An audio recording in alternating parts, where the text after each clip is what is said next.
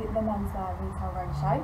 So I'm Katie and I'm the Junior Merchandiser on Menswear. And I'm Richard and I'm the Junior Buyer here on Menswear as well. So we just wanted to take the time today to talk you through some of our key department messages for the season to come, so SS21. The end of February we'll be in a total of 190 stores, so we're gaining an extra 140 stores for this season, which is absolutely amazing. Brilliant, yeah. And we're really excited to see those sales starting to come through. So that's one of our key focuses for the season, is our store growth. And of course, if any of you have got menswear range in your stores, we really are keen to get some feedback from stores, from both colleagues and customers. So if you've got any feedback already, we'll be glad to hear it, and of course take action when necessary. But another focus for us for this year is our event sales.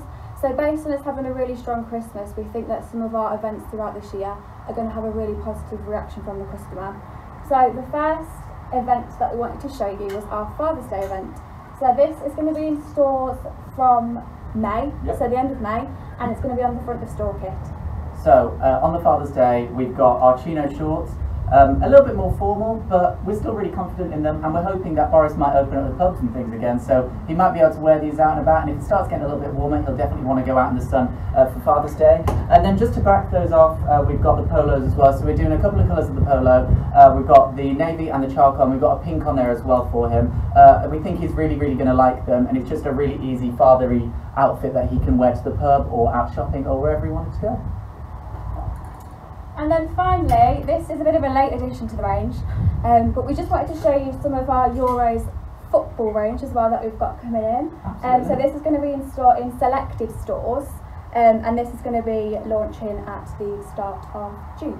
Absolutely. So we've got some football tees for the Euros. Obviously it's Euro 2020, but been delayed to Euros 2021. So hopefully people are really excited and wanting to get out and support. So we've got England, Scotland and Wales tees coming, and we've just got the England ones to show you today. So we've got his and hers.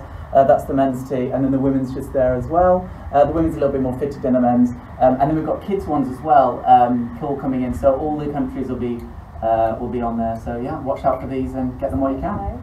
Yeah. So that's all we've got to show you for today. We just want to thank you for all your support as well with helping us with the launch of Menswear.